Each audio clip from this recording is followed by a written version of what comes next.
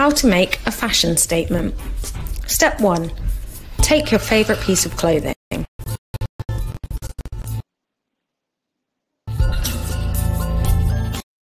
Step 2.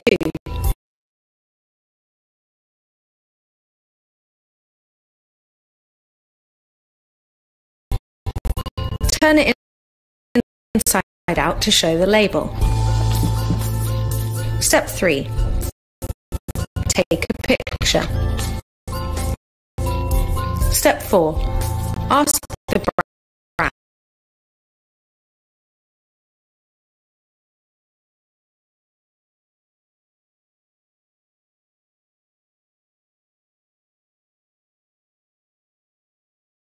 brand who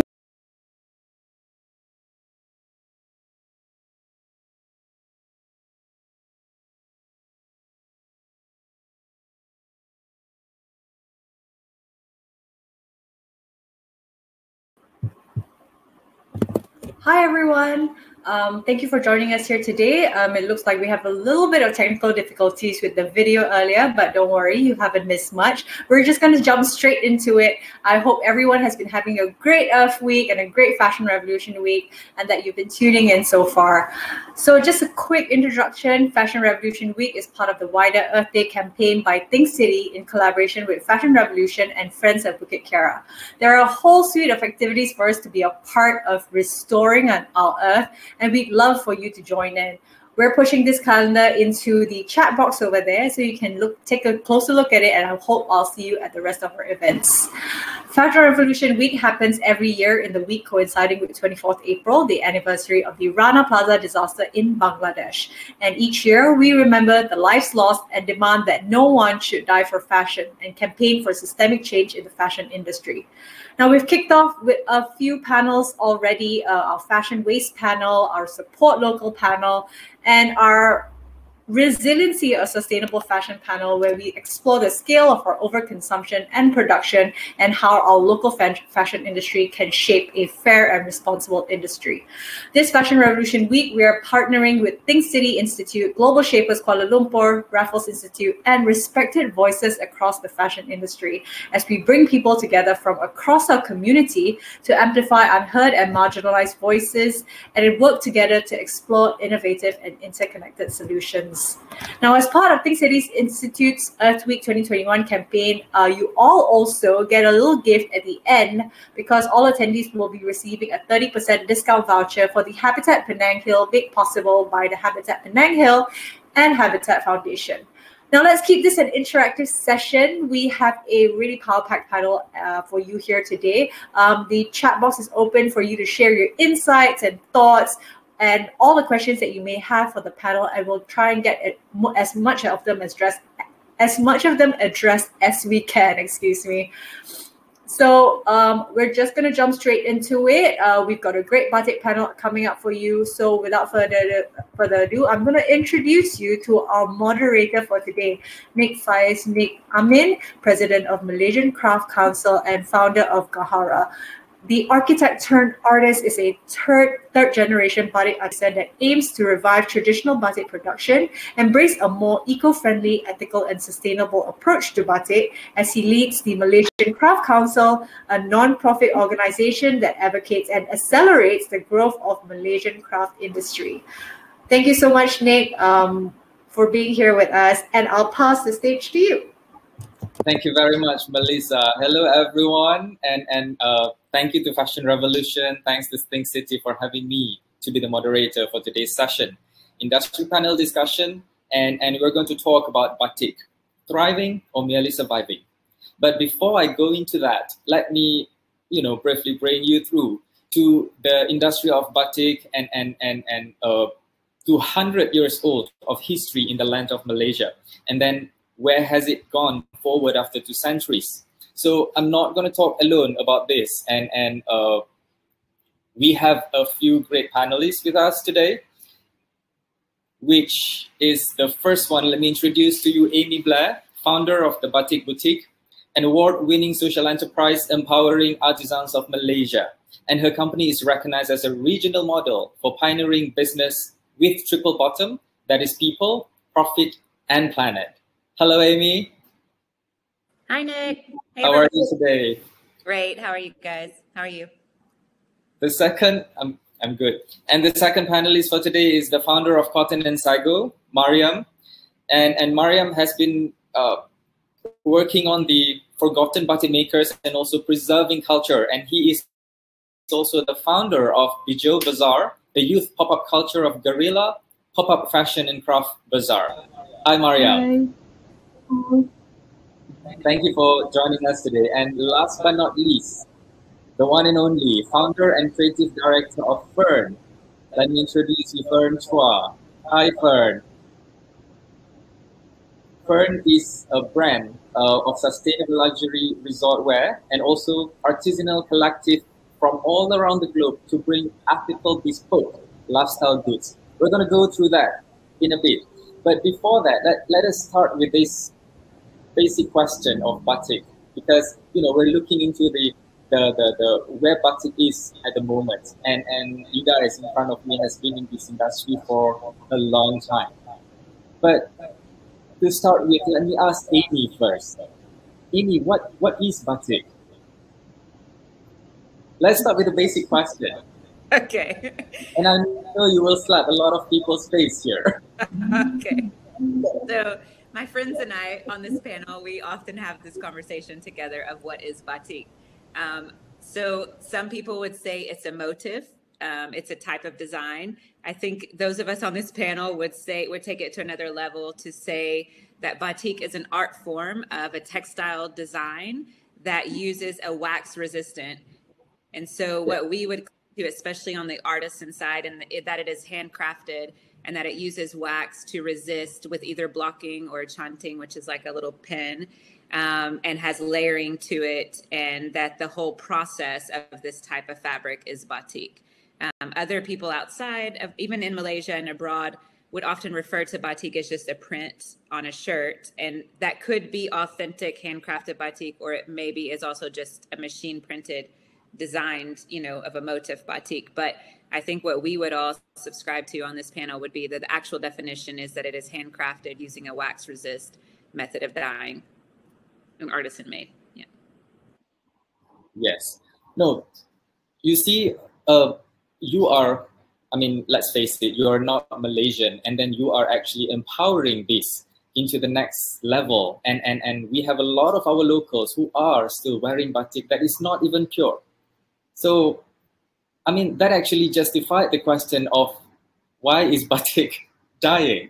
So that is actually not the only reason why we go through this question and then why we have this conversation. And then let's see, after a few years in this industry, let me ask Fern on this question.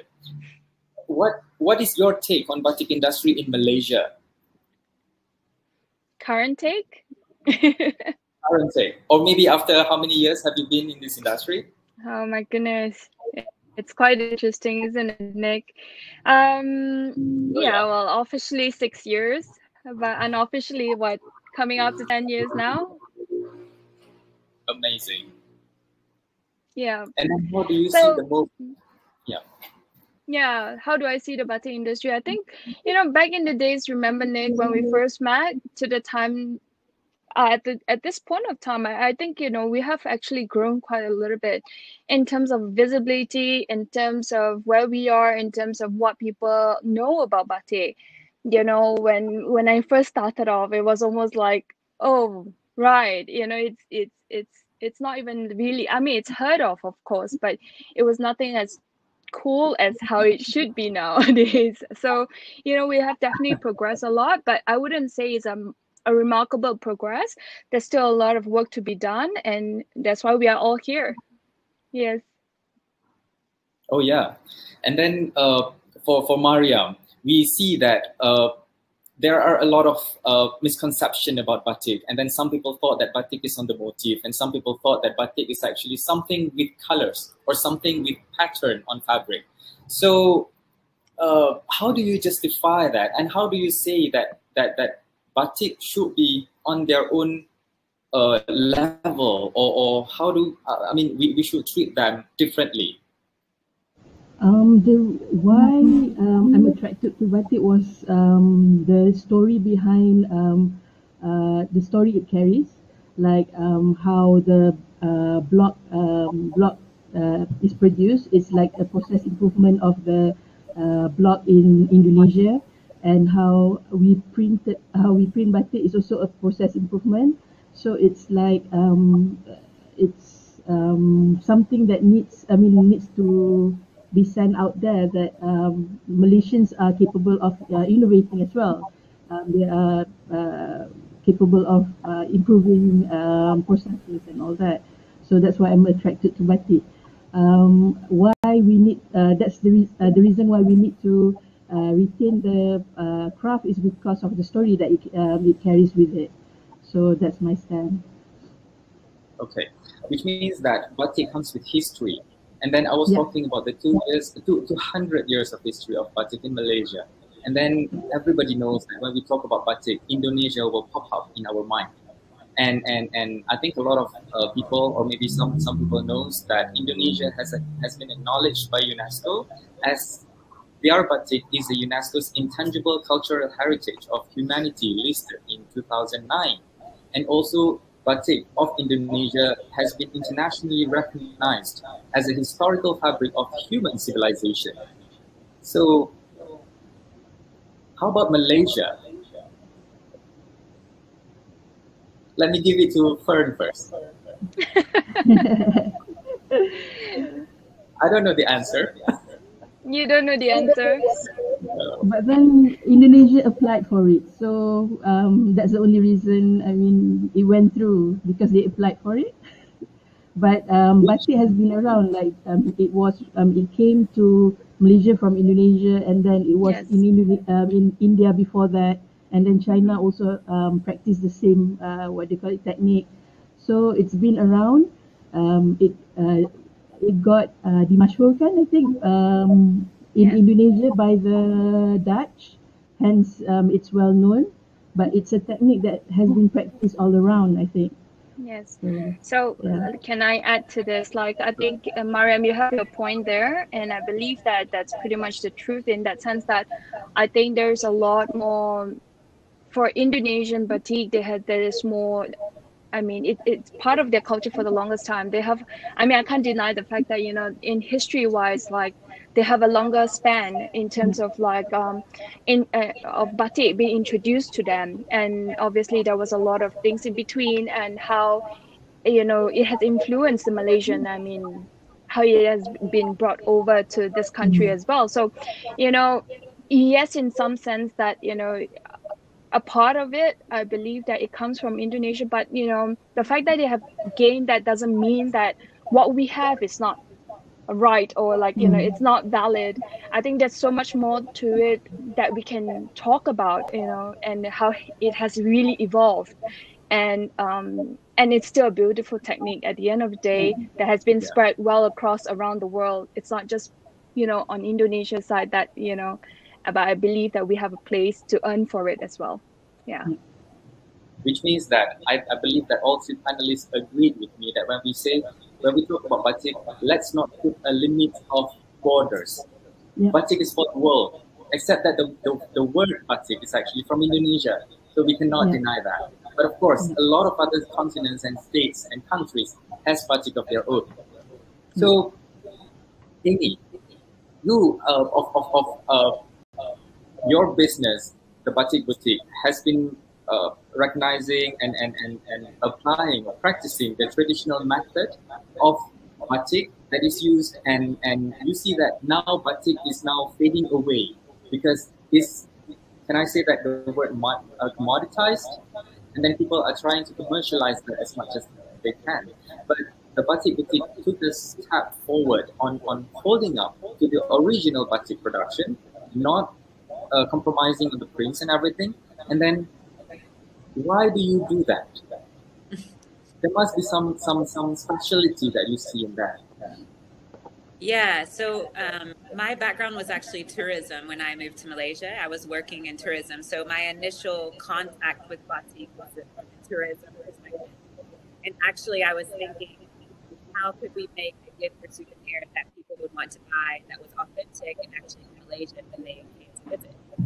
So then, fast forward, I met women living in PPR flats who just earned money, and they were mothers, and I was a mother, a new mother at the time. And then I went out to these villages to try to learn and understand what is this thing called Batik, what is this? So I was on the East Coast trekking around and kind of merging together this whole picture that for me was this beautiful representation of Malaysian culture. And coming from the tourism perspective, I was thinking, wow, this is like this hidden gem that Malaysians should be like so proud of, right, as their own, but also that the rest of the world should get to see when they come here. And so that's kind of how we put together Batik Boutique. So from the very beginning, it was set up as a charity at the beginning to figure out how to employ people sustainably, how to keep a tradition going on, and how. Amy, I cannot hear you. Can you hear me now? Yeah, better. Better? Maybe the other panelists can hear, or is it just me? I cannot hear you. You're better now. Sorry. I'm just popping in here. Mariam, could you please turn off your mic when you're not speaking? Because I think it's overshadowing. And thank you. Yeah. Can you hear me now? Yes. Better. Okay. Yeah. So I merged together these ideas of how do you help people? How do you highlight what is authentic from a location? And how do you make it something that everyone can appreciate, that benefits everyone involved? So for me, that's kind of the background I've come from. And I do think that we have to monetize this. Because if you want Malaysian batik to be preserved and to thrive, well, people need to see it as a sustainable business. They need to see that it's an option, right? So what my focus is how do we highlight what it is, both for Malaysia, but globally, so that people in Malaysia can appreciate it and then also want to be part of it to keep it going and be sustained. So that's what my business focuses on. Great. Yeah, and then from what I can see, that the Batik Boutique is actually focusing on merchandising that has not been the norm in the previous time, and you have been introducing of a lot of accessories line and then try to tackle into the other market, which I think is interesting, because when we have somebody like you who see from a different perspective as us, as the local, who are actually focusing on the process, and you have brought it into another level. But how have you perceived that till now? Do you focusing on the market locally, or do you focus on the market internationally? Yeah, good question. It's funny. I still get comments sometimes from local Malaysians who will say to me like, "Oh, rugi lah, like orang mak saleh kena buat macam ni," and I'm like, okay. So I think we have to get over that, first of all, and actually maybe see it as a. That's why I asked that question. Maybe see it as a compliment that actually from the outside I value something that's yours, right? And like to see how to make it appreciated by other people as well. So I see it differently because I didn't have the same, just like if you came to Texas where I'm from, you might see something that's in my background and culture differently than I see it because you don't have the same worldview of upbringing that I do, right? So I didn't ever see, batik to me is so limitless because I didn't come from years and, generations of people who saw it a certain way. So at first my friends would laugh at me like, why do you want to make this a placemat like homeware? Like we wear that like sarong when we mandi and like bathe and stuff. And I'm like, oh, really? Because actually I think it'd be nice, on the table. So it's been a journey. And along the way, I've taken a lot of feedback, positive and negative, all along the way. But I think what we do now from COVID last year, we were very focused on corporate gifting and on one retail outlet and small kind of collections. But that flipped everything upside down for us because our production was shut down, the boutiques were shut down, no corporates were ordering. So how? I've got 100 people I need to keep employed at some level, 20 on my payroll. So like, what do you do when, I don't have the same resources that other big businesses would have to keep that going? So we pivoted and we've pushed a lot to trying to get, so right now I would say about 70% of our market is still in Malaysia, but we're expanding both on e-commerce and in our corporate gifting and all still globally. Last year we shipped to 38 countries in 2020 2020, which is pretty impressive, like to grow our e-commerce to 38 countries. And this year we're trying to expand to still set a precedent here in Malaysia because it's our flagship and, you know, where we want, but also really realizing the need to diversify because of like pandemic. What happens when an economy goes down in one country? If you're only in that country, you're not going to make it necessarily, right? So, so that's my focus right now is in expanding us globally so that we can sustain these harder times whenever they come and actually be long lasting on behalf of Malaysian Batik. Yeah. Okay, so there are two things here because when we talk about this batik, whether it's thriving or merely surviving, it has been happening since before pandemic. And then now with the pandemic hitting all around the world, we see this is like a double layer of challenges that we have to go through. And then third, you are actually promoting a very contemporarized and more of the luxury side of products or merchandises and resort. So when we talk resort, we talk about tourists. And we have this thing happening, hitting all around the world. And then we have like 0 tourists coming into Malaysia at the moment. And this is actually on the 2nd year of the thing happen. So yeah, I would like to as much as ask you about the business, the experience of yours in your business, but maybe we look into a bigger scope. How do you address that challenge, and how do you face that? I think what's interesting is that I realized that, you know, what's important is growing within the country is important. Getting visibility on the local market is more important. Making people understand what we're doing is more important than trying to educate people out of the country.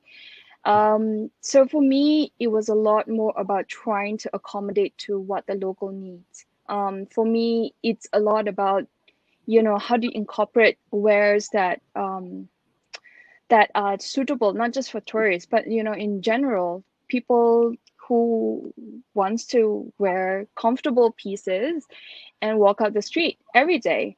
And, you know, and knowing the fact that it's unique, it's something different, that's what I aim for. I mean, being a resort wear brand doesn't mean that I will be like really fully focusing on tourism.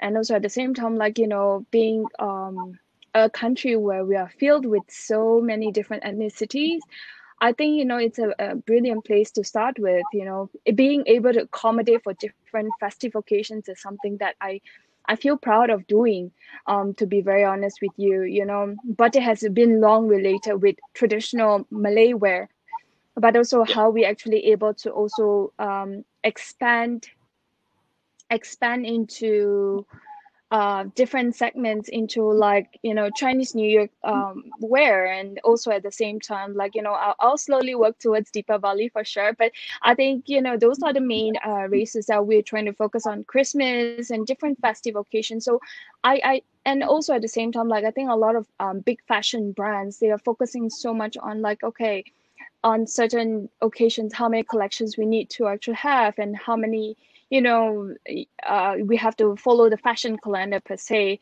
But for me, it's all about, like, you know, trying to go according to what the local needs. And what's very interesting as well, I think even the international markets trying to pick up as well. They don't mind the fact that, you know, it's like, hey, you know, it's not a part of the fashion calendar that I'm chasing after. Those are the people that I realized that, you know, it's interesting, like, you know, as I'm growing the brand as well, this is important for us to learn as well along the way. So tourists or not, I think that's just a part of puzzle. They are definitely, for me, you know, it's a brownie point. But what I like to focus on is actually growing the market within our own local scene. Yes. Okay. First. Yeah. That's a very good move. Maybe you have forecasted pandemic will happen 6 years ago. No. Yeah, But I think yeah, but I think my brand has always been very focused on local brand, like local market to begin with, you know, and that has always been the key. But the point is actually, obviously, I would like to expand my collection, and also to be able to actually expand the brand into other countries. But I'm taking it one step at a time. Yeah. Nice.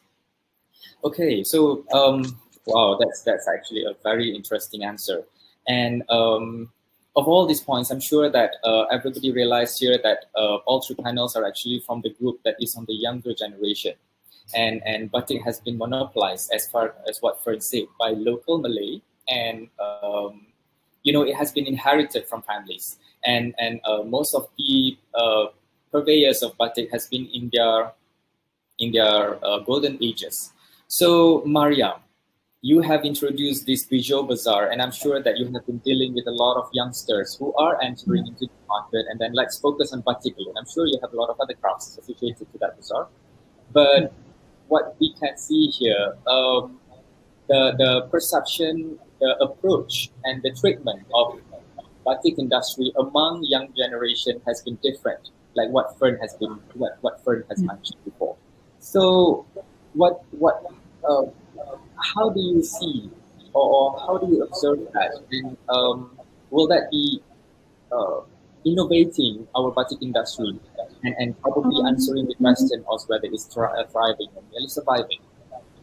Okay, to me right now, in the market that I'm serving, I see that Batik is in trend. The trend started in 2016, and normally a trend would last 10 years.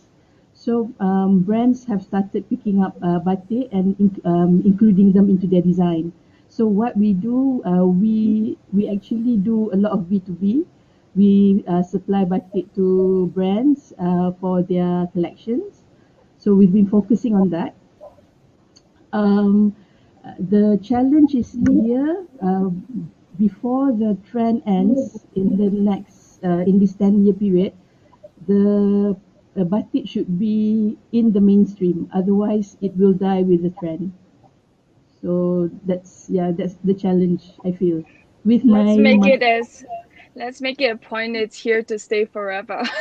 Yeah, so we have to work together to make it bigger than what it is now before the trend dies out. Yeah, so that's what I feel.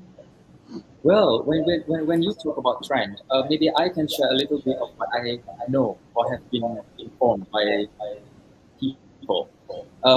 You were mentioning 2016. Okay, which means that Batik has been in the fall in the year before that, and it has been on a peak somewhere in 2005 to 2008, and that was actually when during the time where Datin Sri Endun has tried to champion Batik and then try to bring it to a different level. And before that, somewhere near to 98, 99, Batik is actually was dead. And in 1995, Batik was on a peak. So we see here that it was actually even in 85, and then after that it gone down, and then it rised again, and then it gone down. So when we look at the trend, now we are in 2021, where it was actually probably in the not in a good shape, somewhere 2019, 2018, and then now it's coming up again. So we probably, if you look at the trend, that we are coming into 2025, where Batik will be on a peak again. Yeah. So having said that, we because when we look at the trend, then definitely government has been supporting a lot about this initiative. But if you ask me, then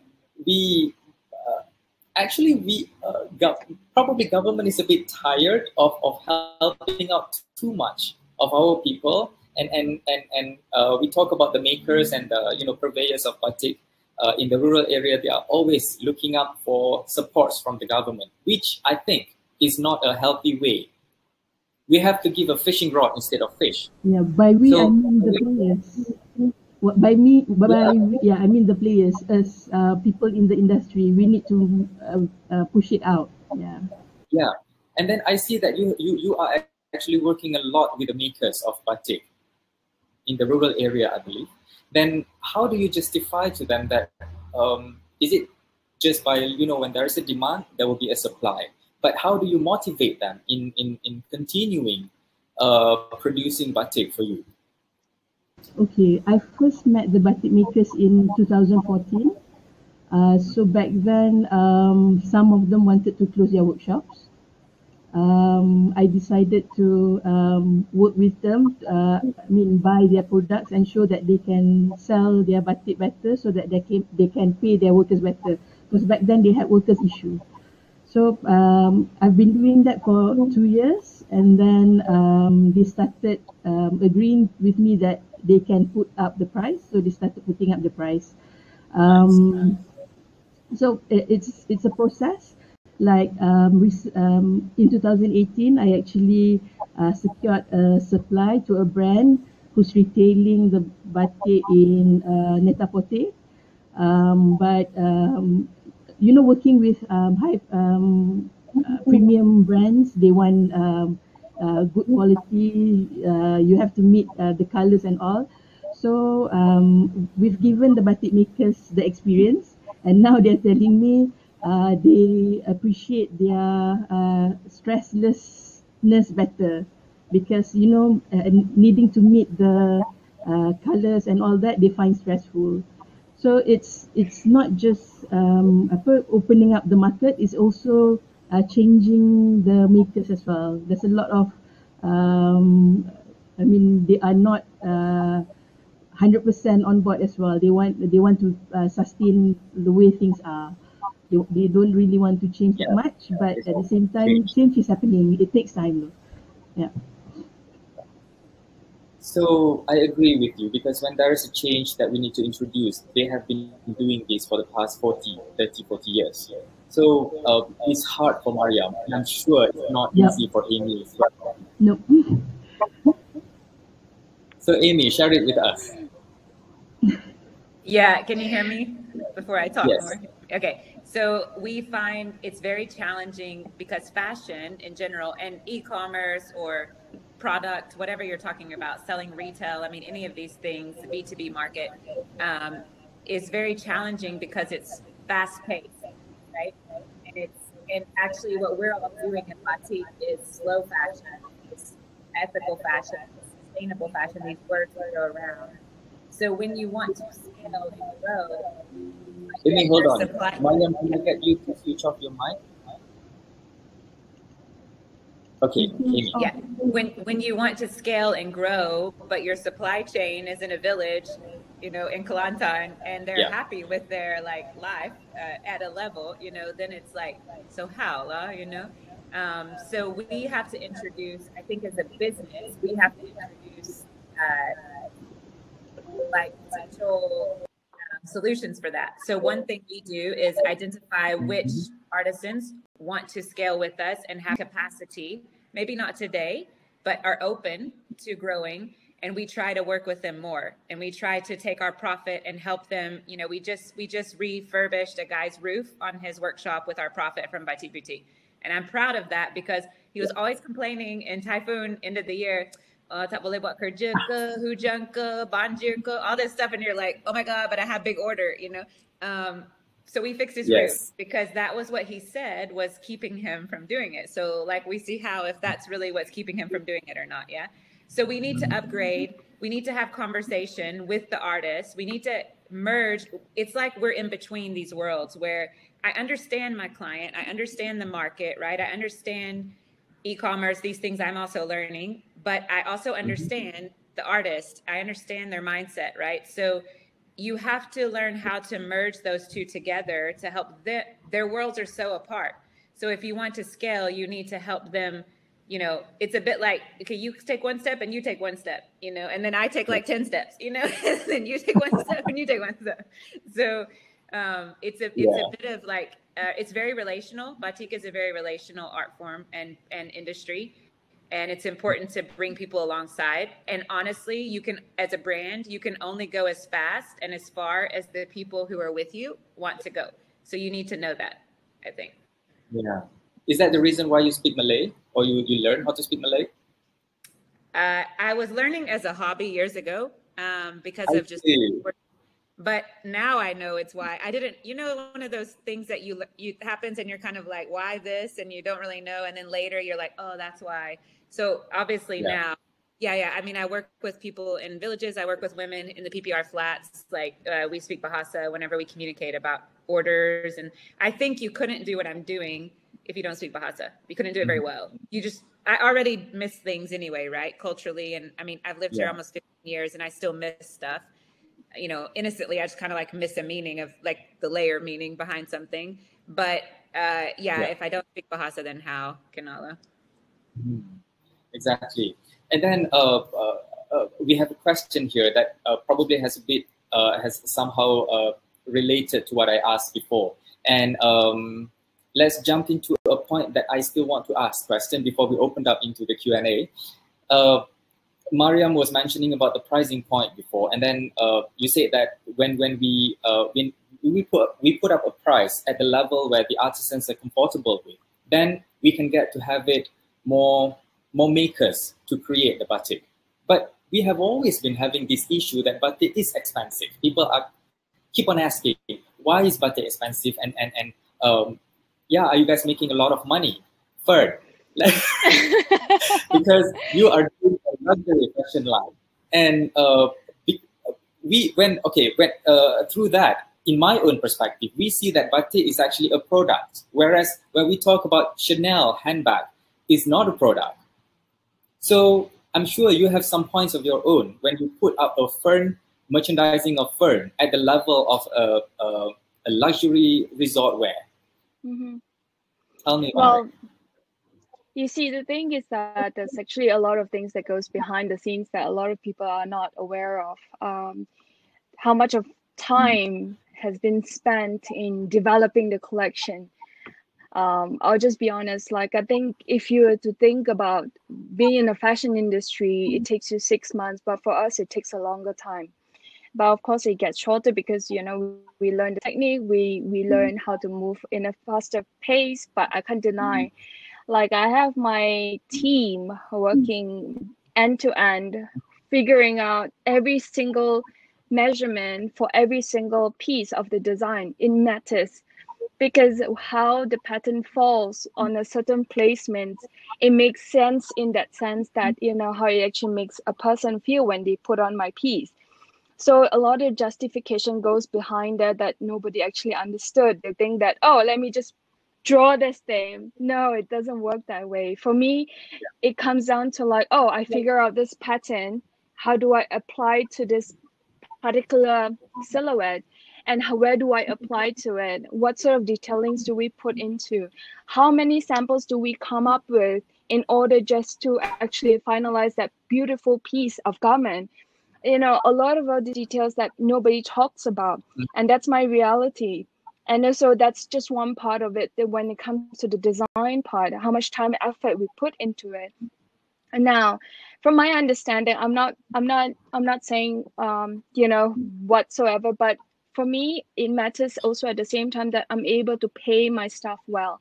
I would like to think that I'm actually paying almost above average of what actually a lot of people are expecting.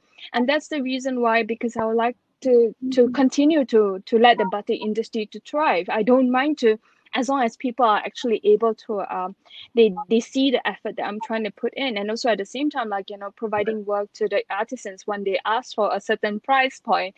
And I try to fulfill like whatever I can. Obviously, you know, we're in business. Obviously, we want to try to keep our costs as low as possible, but we have to be honest with each other as well. Like, you know, every cent matters. Like, you know, when we think about it, my rental, my cost of, like, you know, sending the goods, and also the materials, let's just talk about that as well. Like, you know, we are choosing, because of batik nature, we have to use natural materials. There's no shortcut in that sense, that to create a beautiful piece, you need beautiful fabrics to create them. And that is actually double or triple the price, because they're all silk or cotton. And I put in the extra effort. I work with Japanese artisan suppliers of mine to actually produce organic cotton for me. So like things like that, you know, these are the extra bits that I've done to actually make my brand a little bit more luxurious, I would say. And these are the things that I want to be able to provide for other people. And that's the point that actually, how do I push my brand forward as well? So there's a lot of different points. Like everyone has their own ways of looking at things. And for me, it's a lot about that as well. Like it's a whole big picture that we're talking about. Why is my cost so high, and why is my price? how do I justify the service when you come to my shop, the level of services do I provide and things like that. So I try my very, very best in terms of like trying to package this whole entire image of what we stand for. So there you go. That's exactly what I'm telling you. And if anything, do let me know, like, you know, if you have any points you like to ask or anything. Yeah. Okay, so that answers question by Siti Nur Hazwani about the pricing point. And of course, I have to agree with Fern, because I myself has been in this industry for a long time.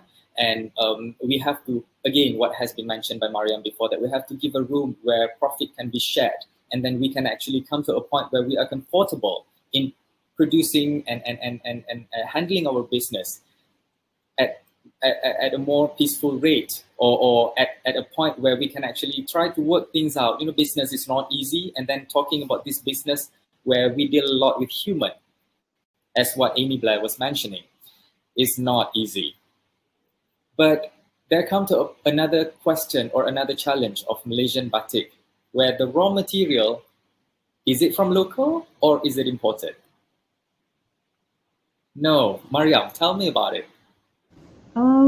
Well, we don't produce cotton or fabric, so definitely the fabrics are imported, and they are we have tax on top of them.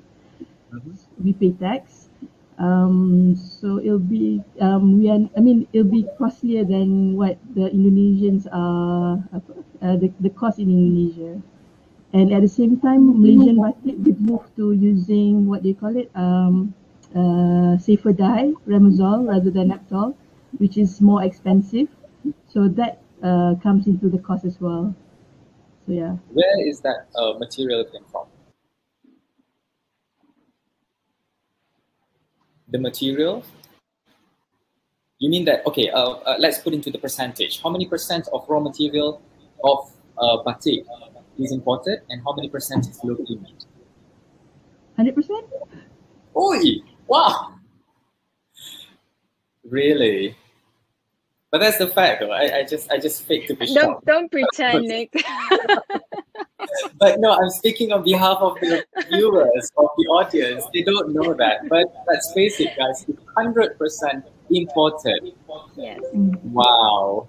We have no natural resources producing here, like for fabric wise. Okay. Yeah. I think Okay. this Amy is also saying, not this Amy, that Amy on the chat is saying you can't compete with labor cost as well. One is materials, but I think what people don't understand about batik is if you run a fabric that's cheaper than what we all have to work with, and you run it through a machine, it's just ink and it's a machine cost, but that can be, so that cost actually, sorry, Amy, we can't hear you. I think Mariam, you need to turn down your. Mariam, can you mute? Oh, okay. Yeah. I think when you understand that if you run a piece of fabric through a machine and just print on it, that's already a cheaper fabric textile to begin with, then it costs less. But, when you work here in Malaysia and you paint on it, like everybody has to get paid. I mean, it's what Fern was saying. Everybody who painted any of her pieces, who waxed it, who processed it, who dyed it, who cut it, who sewed it, they all get paid. And she wants to pay them fairly, right? And you add on the fact that everyone knows that the cost of living in Malaysia is more expensive than the cost of living in Indonesia, the cost of living in India and Bangladesh, and other places that we're competing with in terms of production. So we as makers are required to pay people a certain rate, right? So when you add all of that up, the fabric, that it's imported, that then we pay people to, paint on it, it's a skill, it's an art that you're wearing, and you put it all together, then someone sews it, and all of those 5 to 10 hands need to be paid fairly. You actually, and then as a business, you have your own overheads, right? You actually are required to sell it at a certain rate, or it's not fair for anyone. And I think as in the Malaysian market, we don't, maybe because we've had batik around so long, we don't appreciate and understand what it is really. So it is art, it is people, it is textile, natural fibers and all. So what I think we're all trying to do, and maybe as our role as makers and companies selling batik, we need to keep educating everybody, which I think we're all doing a good job in. I mean, those of us here, it's probably why we're on this panel. But part of our role is to create and is to design and is to produce, but it's also to educate. Yeah. Yeah. And maybe that's like, we don't want to all the time because we're like, oh, I got like 5 jobs already, you know. But if we really want batik, Malaysian batik, to carry on and to be successful, we need to keep educating the market on what and why, and share that it is not that it's just, oh, mahal, you know, it's actually like there's a real reason behind it. Okay. Well, very good point, Amy. And I know there's a question from Karen that is asking about water, but let me go into this question first from Zainaria Johari. Well, it mentioned about the topic of challenge.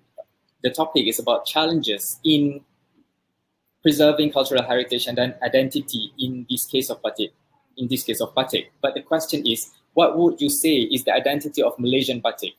Okay, this is very interesting. A lot of people ask me this question as well, where Indonesian batik has been very distinctive. Let's face it, it's a 2,000 years of history in there.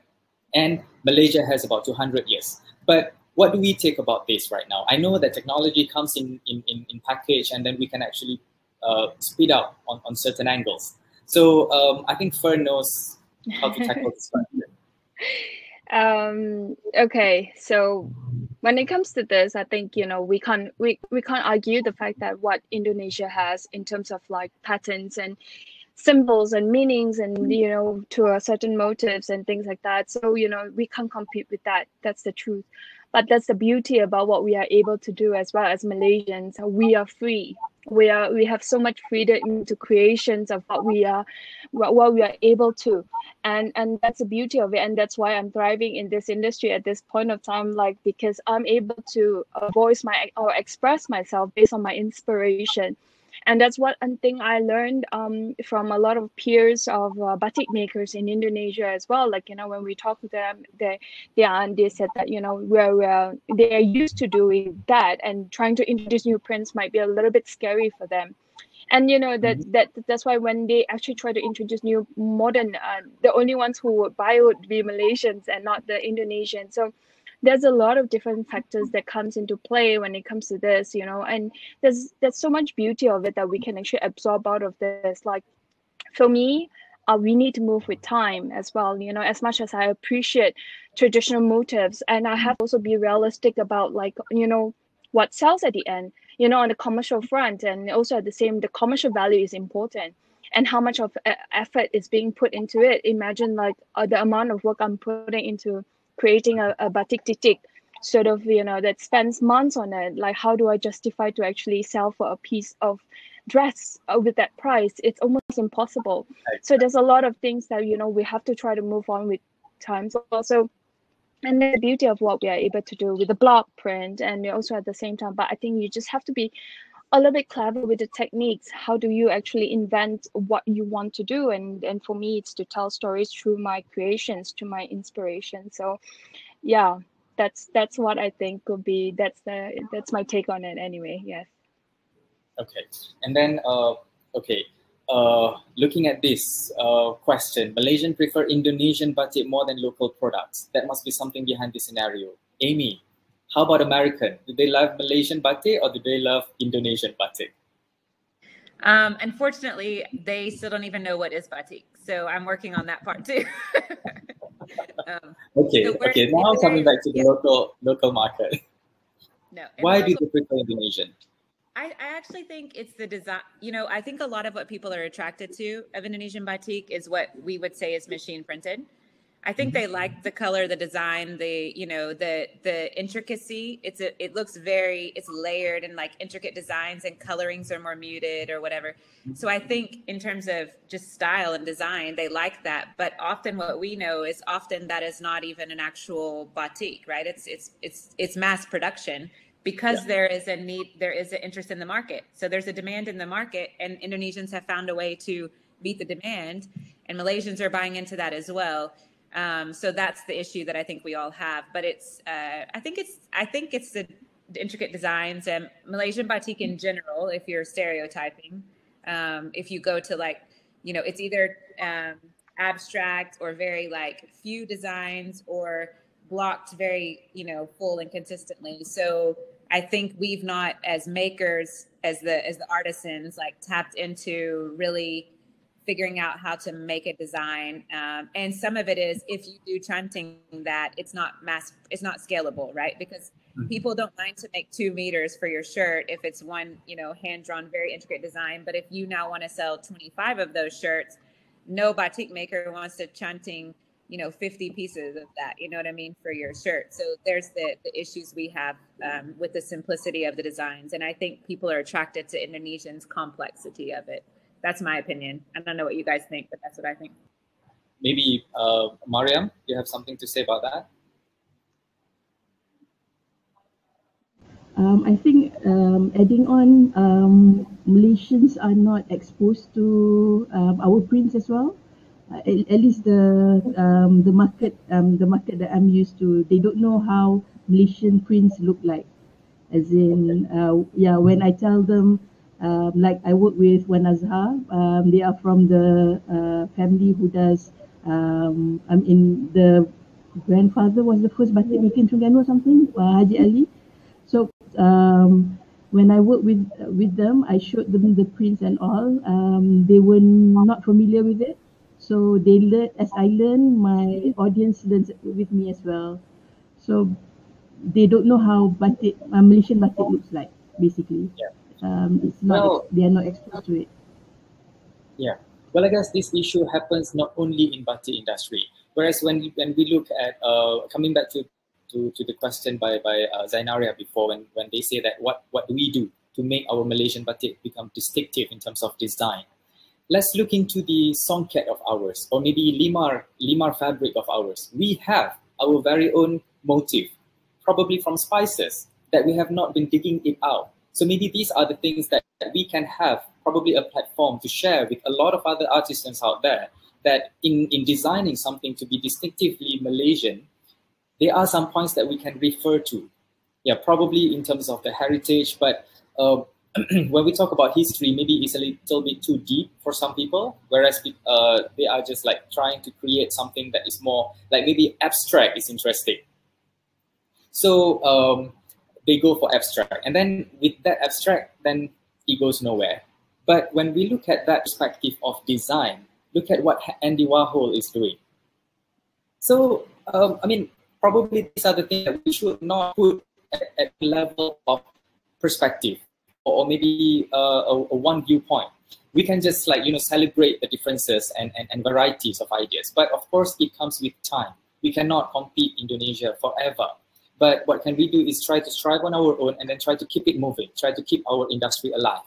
So now we can go into the question of Karen, when they ask about the creation of batik traditionally uses a lot of water. If we were to apply digital batik prints, wow, will it be considered less authentic? Who wants to answer this great question? Fern? Oh God, you always give me the hardest questions. No, kidding.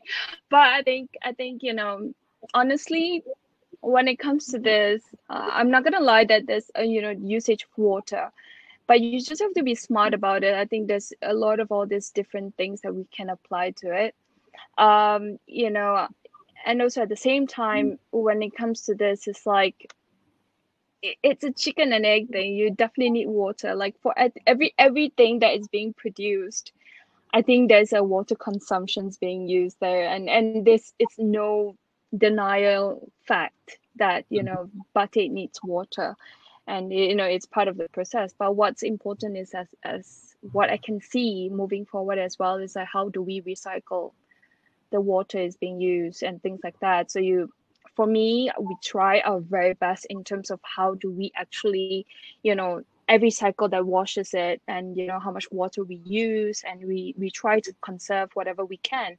And that's basically what we're trying to do with every other, how we produce our batik basically. And hopefully moving forward, I think there's we would like to also invest if we have a bigger budget in terms of production later on, to be able to actually recycle the water uses, or if there's any other ways we can try to implement, definitely we will definitely look into it.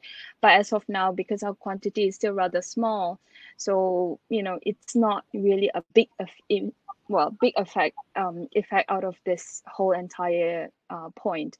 But if you are talking about like, if I'm producing more than 1,000 meters per day, then yeah, I would understand that. But literally now we are producing less than 1/10 of it, or even so that's my take, basically, how I'm seeing it. Anybody wants to add to that point? Okay, I have to add on that point. Thank you for the great question, for the great explanation. But maybe somebody can answer me. When we talk about the industry that pollutes the Mother Earth, where does fashion stands in? I think it's number 2. So the creation of garments is not savvy after all. And then, of course, we talk about the environmental issues, and then how do we overcome that? And then Ferd mentioned about the need to treat wastewater, or we call it a wastewater management system. So, certainly these are the things that we have to address, and then we have to look through. And I think we have to come to the last question before we wrap up, because it's coming to 4 o'clock right now. The question where Iza Rahman has raised up. Most of the batik industries did not offer after-sale service. If it is so, why do after-sale service is seen as something that is less important to be applied in batik business? Fern, you were mentioning about the package that you offered, like services that you offered to your people while offering the price that you put in. So I'm sure that you don't really agree with this suggestion, but talking about the general term of all batik makers or all batik businesses in Malaysia, do they provide after-sale service? And if they don't, why do you think so? It depends on what kind of after-sale service they're looking into. But for me, for example, like, because I believe in custom orders, I think that's the beauty about batik, that I can actually do, because based on my designs, I'm able to offer different colors and patterns. I have my team to be able to actually create that. And that's the beauty of it, and it's undeniable. I think for me, when it comes to batik, when you think about cloth, it relates to fashion, and that means that people always have their own different take on it, and different tastes, or different their needs. So what we are able to do is to actually able to offer that sort of services for them. Most of the time, and that's why when it comes to like our price points, we actually try to offer as much as possible. If anything, defects or whatever we can help to fix, if we can actually shorten, if we try to make them look any better, we would do our very, very best. And with either a small minimal fee, or we don't charge at all, depending on what are the sort of products that we're selling. So those are the things that we can try to actually accommodate when it comes to. And obviously, like coming to our shop, the whole personal service is very important. So I pay a lot of attention to that. Recognizing like what a customer wants is important at the end of the day. So I don't know about other people, but that's how I look at it, because every piece matters for me, especially what puts a smile on their face. That's what it matters. So sometimes I have people coming to me not just because they want batik, but because they like my clothing, as how comfortable they are, how beautiful they are. So there's a lot of different parts of it that component that I believe in a business has to actually try to provide, in terms of like, if you want to excel in the business. I'm not saying I'm the best, but what I'm saying is that you need to try your very level best to do that sort of customer service, and that's what I'm offering. Yes, certainly. Well, when we talk about batik industry, I like to make a point. I like to highlight what I saw here by Oniata Effendi. Yes. I think we Right. should stop seeing the batik industry, in particular with Indonesia, as a competition. We are part of larger Nusantara, and this is something we can be very proud of. So, I have a little bit of background in business, and then normally when we do business, we have to benchmark. And when we look into benchmarking, probably this is not the thing that always Malaysia has to look up into Indonesia. we have to also see what how's the growth of lace in Italy and in France, and how, where are they right now? Whether they are actually in the mass market, whether they are actually in a lower price point. And we have also tried to see the Thai silk, and where are they now, and how Japanese treat their handmade products. Are they putting it into a lower price point? So this is the thing that we have to see. And we talk about sustainable fashion, and we talk about slow fashion movement. So when we are trying to position our business or our industry into something that we probably see is beneficial to the bigger market segment, but indirectly is actually killing the makers themselves. So that's probably what we call a sweatshop. So whether we want to have that to happen, so whether that can actually be considered as thriving or is actually dying. So I guess that will probably conclude best of what our discussion today is about. So thank you very much to all the panelists, and I think I will pass back the mic to Melissa from Fashion Revolution. Thank you so much, you guys. That was a wonderful discussion. I really loved all the insights that everyone in the audience has shared in the chat as well. You really gave us such a good conversation, and it was very insightful. So thank you once again to all our panelists for spending time with us, for being so generous with your knowledge, and for carrying the pride of batik so well in Malaysia. It gives us a lot of hope for the batik industry of the future. And thank you, Nick, because I think we picked the best moderator here. You led a very engaging discussion, and really, once again, thank you so much. So we'll say bye to the moderator and the panelists for now. As for the rest of our audience, you want to say wave bye, and then you can turn off. Bye, everyone. As for our audience, thank you, honey. As for our audience, I just want to thank you for your time and attention and spending Fashion Revolution Week with us. I just want to pop over to a consumer behavior survey that we're conducting for the Malaysian public. This is one that we're conducting for the next month, and I would really like to invite all of you to be a part of it, because we have limited local data on consumer sentiment around the sustainability of fashion, and we've relied mostly on anecdotes or Western-focused studies. So we aim to address the misconception that the growing concern amongst consumers in sustainability is a Western concept, with a report specific to a Malaysian dataset supporting a Southeast Asian study conducted by Fashion Revolution Singapore and Oxford Development Consultancy. And then also to remind everyone that Earth Week is not over, because we have lots happening with Think City and Friends of Bukit Kara. Next up tonight, we have a documentary screening called The Clothes We Wear. So we live in an age of hyperconsumption, and nowhere is this more obvious than the fashion industry. However, in recent years, it's become trendy for clothing labels to tout green credentials, advertising eco-friendly labels allegedly made according to strict environmental standard. But is it all genuine, or is it just greenwashing? And tonight we'll dive deeper into the discussion. We also have our next event we also have our next event with Friends of Bukit Kara tonight as part of Think City's Earth Week campaign, Firefly Biodiversity, Mysteries and Ecology. Did you know fireflies can be found in urban forests? Inland fireflies are numerous in shape, size, and light display patterns, reflecting their higher biodiversity and unique relationships with our forests. Friends of Bukit Kara's Magical Mysteries at Bukit Kara project will share a lot of fascinating insights that most of us won't know. We'd love for you to join us tomorrow as well. And last but not least, we're closing off Fashion Revolution Week with a clothes swap tomorrow with Raffles Kuala Lumpur. All of you are welcome to join us. You don't have to be a student. They also have a renewal corner where you'll be able to get your items fixed or tailored or what do you call that? Altered.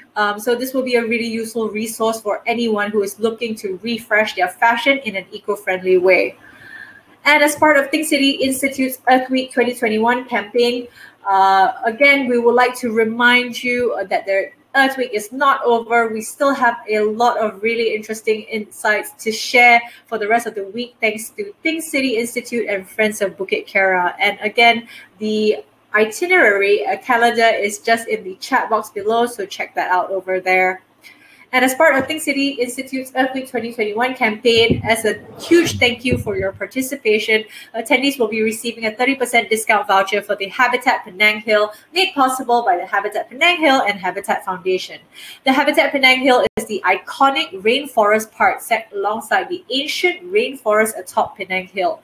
Enjoy breathtaking views of the island while supporting the work of the Habitat Foundation, which is working to safeguard nature in Malaysia and beyond. And while we know that, currently interstate travel restrictions are still in place, I'm sure once they lift, every one of us will be raring to go, ready to travel, to discover more of the wonders of Malaysia. So be our guest, enjoy a 30% discount on entrance. For now, we will say good afternoon, enjoy the rest of your day. We hope to see you tonight and tomorrow, while we leave you with this video to give you a little taste of what you can look forward to at the Habitat Penang.